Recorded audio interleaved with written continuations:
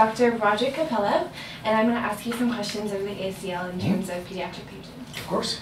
So first question, what do you see as the correlation between immature knee and obtaining an ACL injury? So the correlation, I mean, I think that the immature knee is definitely at risk for getting ACL injuries. I think there's a couple of different correlations, one of which is kids at a younger age are getting involved in very aggressive sports at a really high level and doing it year round. I know when I was 11, I wasn't playing sort of academy basketball or academy soccer year round, but I have a ton of patients even younger than that doing that. Now those kids, even though they're very accomplished in their sport, they may be really fast and great at scoring goals, they still have a 9 or a 10 or an 11-year-old body. And so their body can't necessarily withstand the rigors that they're doing in their sport, and so I think that puts them at risk because they're not training like a 15, 16, 17-year-old athlete, and the body changes that correspond with that athlete. And so I think that does put them at risk to some degree for getting ACLs. It's just a combination of it's a high level of sport, like if they were an older adult, but they're not. Their bodies are that of a younger person. So. That's the reason why they tear their ACL, why many athletes tear their ACL. Well, the ACL tear is usually just it's a biomechanical failure of the ACL. What the ACL does is it resists the tibia or the shin bone sliding forward against the femur, and there's some rotational component too. And so it's usually a non-contact injury where they plant. So I think one of the reasons they may do it is because poor technique. So if you have good technique when you're cutting or pivoting, you lower your center of gravity. I could show you if I stood up. Lower your center of gravity and shift directions. If you have a high center of gravity, then you have all this momentum pulling you forward, so you step to make a cut and your ACL fails. Now, the other reason is because secondary stabilizers to your ACL are your quadricep muscle and your hamstrings and some other muscles around the knee. Again, they're not trained like a big, strong 16 or 17-year-old athlete. They're 9 or 10 or 11-year-old. They haven't even hit puberty yet, and all the hormonal changes that help that athlete really get stronger. And so I think a combination of not as good technique with a body that's not quite as strong, I think puts them at risk. Does that make sense? Yeah. So the co-correlation of the quadricep and hamstring. Yeah, well, of the neuro. So the term you might have heard or used or something is the neuromuscular training. So a lack of neuromuscular training and poor technique in an immature athlete, I think, would correlate to cause an increased risk of ACL. Surgery for an adolescent patient, or try physical therapy first? Well, I'm very conservative, and so I think for any adolescent patient, you would try physical. Well, if for any skeletally immature, that's our industry speak for they're still growing. I think you should try bracing and physical therapy. Now there's some data to suggest that the failure rate of that's pretty high, and I know some doctors probably go straight to therapy or straight to surgery, but I'll usually try that. If it's a skeletally mature athlete, so let's say a 15-year-old that's done growing, I would pretty much go to ACL reconstruction, because I think the data is out there that if the natural history of somebody with an ACL tear is that you can get premature arthritis. So I always tell the athlete, I'm doing your ACL reconstruction because you want to get back to sport, but I'm doing it also so that you have a somewhat normal knee when you're 25 or 30 or 35 and don't have premature knee arthritis. But in the skeletally immature knee, because although there are new techniques that work pretty well that spare the growth plate, the risk of growth plate damage is such that I think it's always a good idea to try conservative treatment, just in general. Okay. Embracing, yes ma'am, that's right. Okay. So you would probably recommend surgery for like 16 and up if they're like a huge athlete, and then like 15 and down for... I would say, well, so the age is not as much as, because I've had fully grown 13-year-olds, right? They're done growing, right? Yeah. And so I would say for a skeletally mature athlete, I would recommend ACL reconstruction when they do it, or maybe a couple weeks of prehabilitation to get the range of motion and strength back. For the skeletally immature athlete, I would recommend physical therapy and bracing and just seeing how they do. And if their knee is continuing to give out, which are the symptoms of the ACL, then I would sit them down and talk to them about the options, including a technique of ACL reconstruction where you spare the growth plate or you decrease the risk of damage to the growth plate. In terms of surgery, which graft is your preference with an ACL tear? So in those mature patients. Yeah, so in the mature patients, my preference is the bone patellar tendon graft, so patellar tendon autograft. There's a lot of different options out there. I reviewed the literature a couple of years ago, and my understanding from the review of the literature is there really isn't a superior graft. It's sort of what we call dealer's choice, right? So whatever is best in my hands, the patellar tendon autograft is the best one. Now, because of the way that's done, that puts the growth plate at risk for growth plate damage. And so for skeletally immature athletes who fail conservative treatment, it's usually a hamstring graft is what's done, because that decreases the risk of damage to the growth plate just by the way the technique is done. Now, there's other options in adults. Like an allograft, which is tissue that you get from the bone bank. I know that's very popular these days, and one of the reasons it's popular is because part of what hurts is taking their own tissue, right? So you don't have to do that part. You get ready to do the ACL, you get everything ready, and then you use someone else's tissue. The reason I don't do that, even in a fully grown, let's say 17-year-old, is because I can't be guaranteed from the tissue bank that they're going to give me someone whose tissues belong to someone who deceased that's under, let's say, 25 or 30 years old. I don't want to put an 80-year-old tendon in a 17-year-old patient, even if they're fully grown. So I don't do that way, but I know a lot of folks that do, and I don't think it's a bad option. That's just philosophically why I don't do it that way. Okay. When you see an adolescent, what is the specific thing to look for when first diagnosing an ACL tear? Well, a lot of times it's a mechanism of injury. It's usually a non-contact injury, although it can be a contact injury. It's usually, I was cutting, I tried to change directions, my knee gave out, and then it blew up like a balloon. So it's the mechanism of injury. It's swelling. Usually there's a large component of swelling. And then really it's the ACL tests. There's one called the anterior drawer test. There's another one called the Lockman's test, which is the one that I use. And that's where you're testing how much of that movement that I talked about what the ACL does. There's another test called the pivot shift test, which is a little bit more, I believe, specific for the ACL. The problem is it really hurts, and so usually that's something that we do as a confirmatory test when the patient's asleep in surgery, because usually they don't relax enough unless you do a pivot shift test. They kind of tense up, and then the tests aren't very useful. So what are some circumstances for non-contact versus contact injury?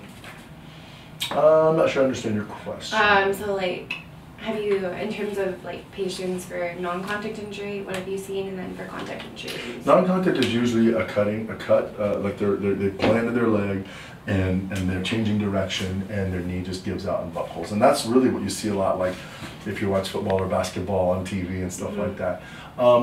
I very rarely see it as a contact injury. Now, sometimes somebody will get bumped, like in basketball. You'll get bumped and you'll come down awkwardly because you got bumped, but it wasn't because that person hit your knee like that.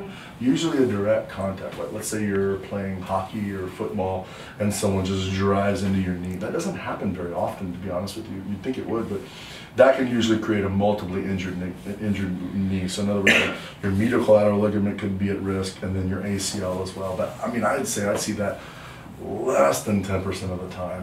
I would say 90% of the time a non-contact injury. Their momentum took them a certain way. Sometimes they say, oh, my cleat got stuck kind of funny or something like that, and just biomechanically things went wrong. Okay. Return to activity protocol for an ACL tear? My return to activity protocol, so usually I get them in physical therapy. In the first 6 weeks they're working on range of motion, decrease swelling, reactivate the quadriceps. Usually at the 3-month mark, I have them start what we call uniplanar activity, which means running in line or in a circle, but not back and forth. And then if everything's going well, at the 5-month mark, I'll usually release them to full, what we call multiplanar activity, which means cutting, pivoting, things like that. Now, that doesn't necessarily mean they feel perfect at 5 months. That means they're then cleared, as long as their therapy's been going well. From my standpoint, they're cleared to begin that journey back to all of those activities. My understanding is there may be some protocols that are a little bit faster than that, but I haven't been failed by that one, so I'm pretty conservative. I mean, at that point you've done 4 or 5 months of rehab. I'd rather us take it slow and not risk a repeat injury after that. Yeah. Physical therapy at that 5-month mark, or? I think that it depends on the athlete. Some athletes are super self-motivated. They're doing their home exercise program. They have a good support system. Their school trainer knows what they're doing and stuff like that. In that instance, if they've is somebody that I've known now for 6 months, right? So they've demonstrated over time that they're really conscientious. I'm okay with them stopping the therapy at that point because they're just stopping formal therapy. They're still doing physical therapy. Yeah. It's just independent study. If I've had the opposite end of the spectrum where patient didn't get the range of motion back very well. It's clear they're not doing the home exercises. Their quadricep muscle is still very atrophied or smaller than the other side. And in that patient, I'll usually tell them, look, I'm releasing you. Or honestly, sometimes I don't release them at that point. I tell them, you need to get stronger before I feel comfortable releasing you. But in that situation, I realize that if they don't do formal therapy, they're not going to get any therapy because they're not doing it on their own. So in that patient, I'll have them do it longer. So it's really just dependent on each individual. People, to be honest, we see people fall off before they should probably. So we, with the protocol, a lot of times we'll look at good leg to surgical leg, and Like I want my 85%. I want my people to be. I would like them to be almost 90% on their surgical leg before they start going back to stuff like that. But we have those progressions, those sports progressions, so we can use the protocols too. And we just met as a company with another doctor from the Carroll Clinic. And he gave us his return to sport protocol, which is pretty awesome. So that's something that I want to implement now with a lot of my athletes too. And it takes, the testing itself takes about an hour to an hour and a half, but it's just a bunch of different planes of movement and balance and stuff like that. And if they can't perform it, then they can't go back to sport. So it's a test. It's not like a program. You know, jumping in a unilateral plane and sticking it and things like that, then they can't even go into the lateral stuff. So it's kind of a progression. It's kind of cool. Yeah, but I can do it too. Yeah, that'd be great. I'm always looking to learn that. Yeah, it's kind of neat, and they have an athletic trainer that works there that does all their testing for them. So it's my goal to take either Emma or one of my other PTs and go there and watch them do his testing, so I can get better at it too. Yeah. Are a little less concerned, but when it comes to kids, you definitely want them strong, or they're going to re-tear it again. So.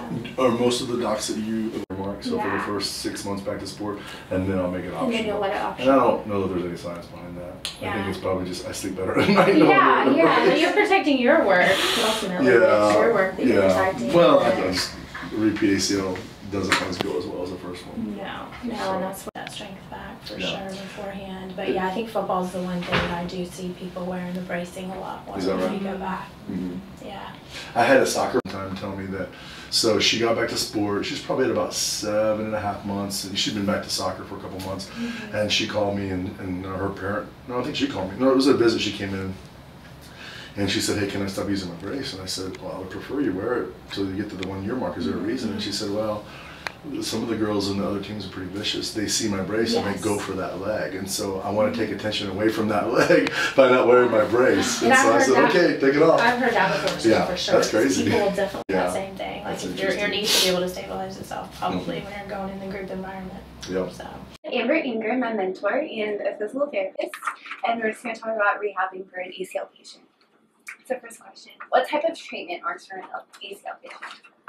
It's a little bit of everything. So in the beginning, it's a lot of movement, like me helping them get their range of motion back and bending and straightening, and then trying to get the swelling down with ice and electricity, and then doing the exercises. So the exercises eventually will be the main part, just to get them back to where they want to be with sports or with life in general. Popular sport you've worked with since injury?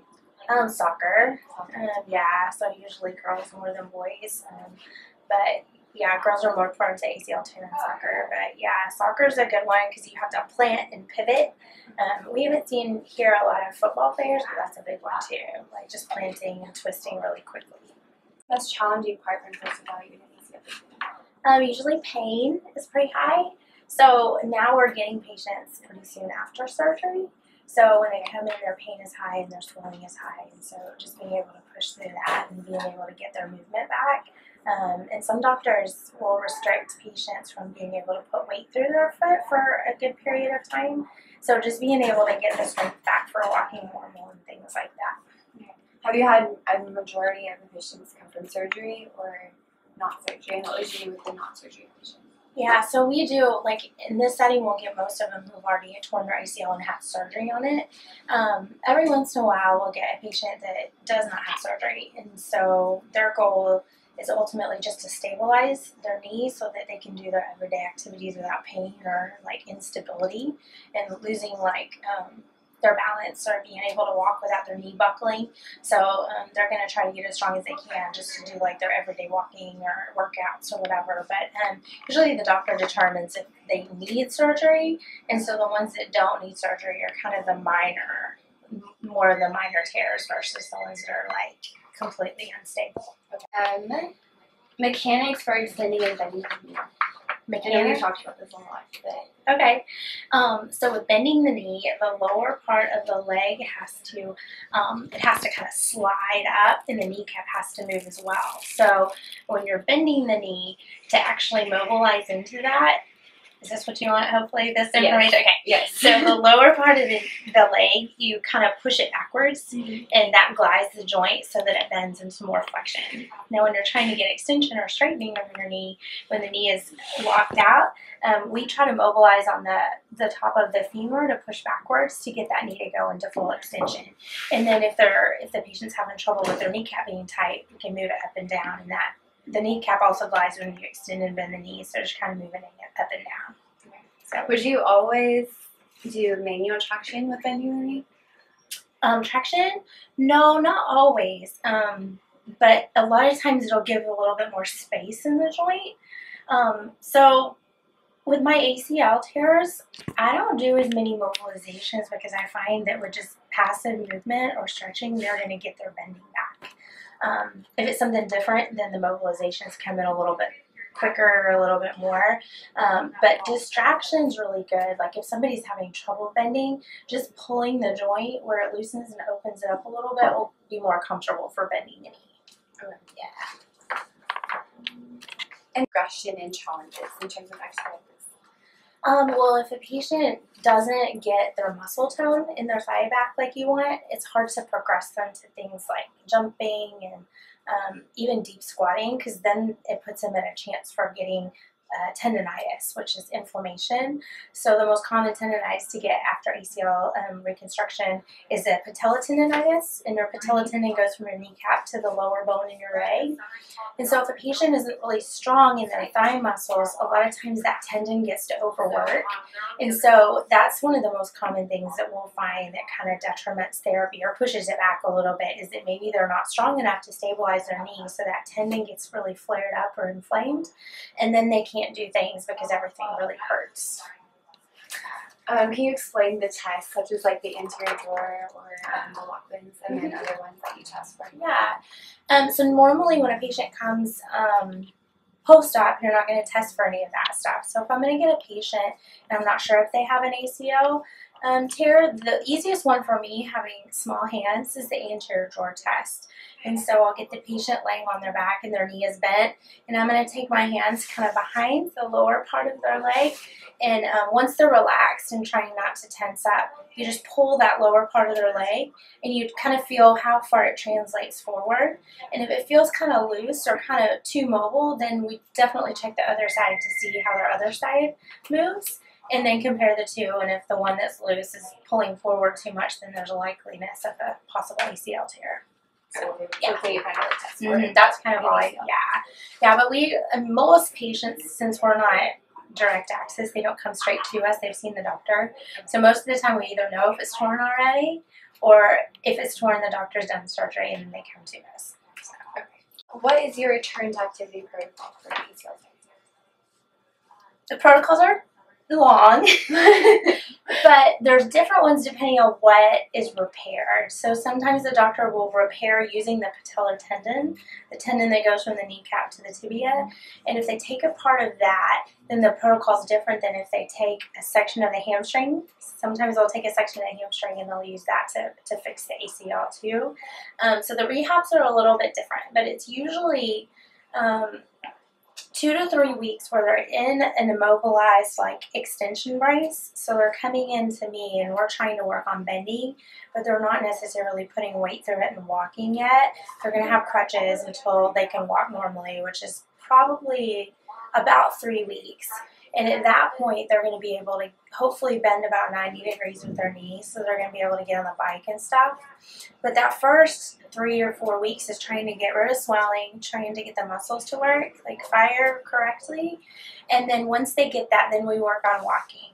And so then that, like, probably 3 weeks to, I would say, maybe 8-week time period is just slowly building strength.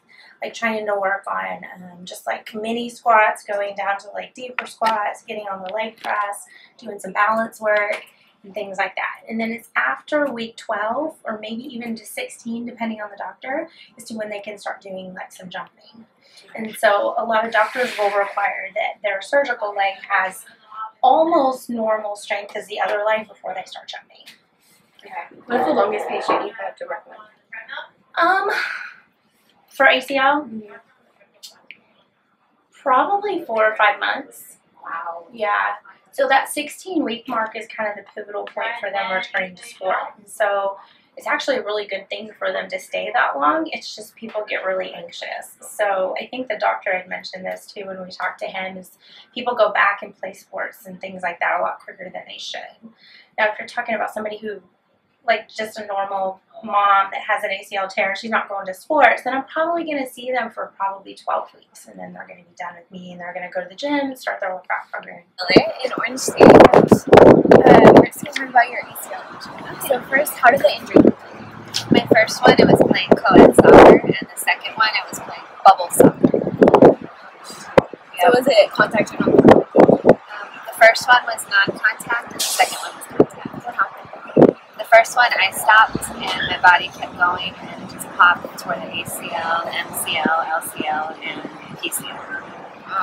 And the second one, my husband hit me with the bubble, and it stopped, and I just felt the ACL pop. What was the most challenging part about happening? Just not being sure of the instability and not being able to do my workouts to the degree that I was used to doing them. How did physical therapy help with that the most? So my physical therapist on the first one, it just helped get me range of motion again and help build up my hamstring strength. And the second one, I didn't have surgery, so we just rehabbed it and built up the muscles around it, and I'm able to do most everything except for lateral movement, so it really built up that strength. What does your rehab program look like? Do you remember?